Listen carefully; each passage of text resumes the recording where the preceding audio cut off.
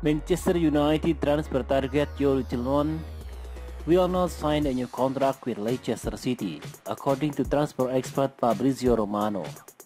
The Red Devils are after a Mercury midfield addition in the summer and now have Tillman on their radar after looking at West Ham United player Declan Rice and Leeds United player Calvin Phillips.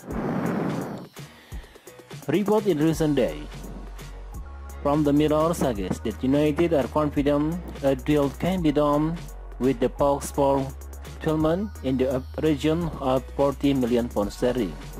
He will be into the final 12 months of his contract at the King Power Stadium in the summer and won't be failing Preston under Brendan Rodgers. Romano took to Twitter on Friday evening to provide the major update on Tillman's future. He revealed that the new deal has been rejected by the Belgium international, who is wanted by many top clubs.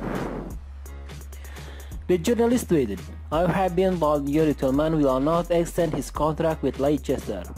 New deal bid has been thrown down. Current one expires in 2023. Of course, Yuri Tillman will be professional. He is focused on Leicester. Many top clubs want him for June." Tillman is primarily a central midfielder who can also play in a defensive or attacking midfield role. He has plenty of Premier League experience under his belt and also appears to be at the peak of his power, with a career-high transfer market valuation of £49.5 million sterling.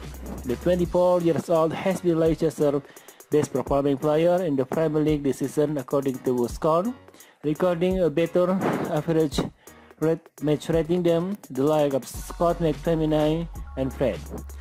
On that basis, a cut price £40 million sterling deal for less than in market valuation could be a third move, but it seems if United may face competition for his service.